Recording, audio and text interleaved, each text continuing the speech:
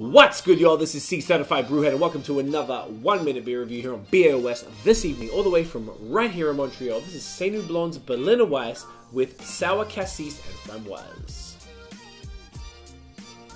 Yeah. So, as you guys might know, Saint-Houblon is a chain of brew pubs here in Montreal, and as of recently, they are now canning their beer.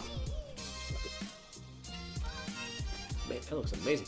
So, Saint-Houblon started with 4 different cans, and then they expanded that range for another 2 beers.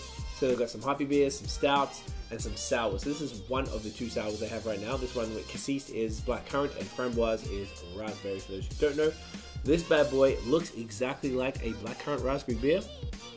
Smells like one too. Get in ya.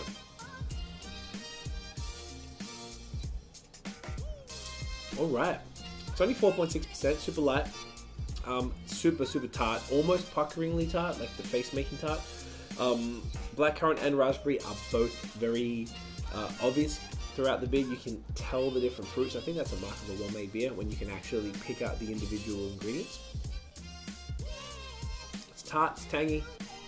It's kind of like making my mouth like it's hard to talk even after drinking it. It's a little dry in there as well. It's chalky, kind of like the New England IPA. It's very like bold. You can tell how, like, look at that color, like it's thick. It's a thick beer, which doesn't always happen with a sour, particularly around the 4.6 mark.